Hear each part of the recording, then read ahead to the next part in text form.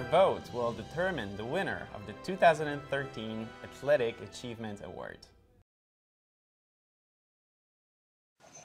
I began overcoming my diabetes when I fully embraced it, using it as motivation to face head-on the ups and downs of living with it by participating in physically and mentally challenging endurance events.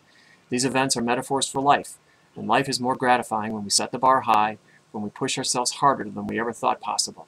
You learn you are capable of extraordinary things. My message to the diabetes community is this: live this life.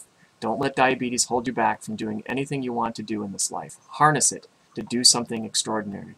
I will use the prize money to fund and promote a new endurance race for 2014, the Fresh and Loose Across the Valley, in which I would run and walk with other diabetics and their families throughout every county of the Mahoning Valley over a 3-day period.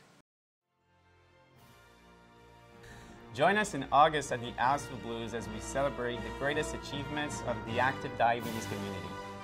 You don't want to miss it.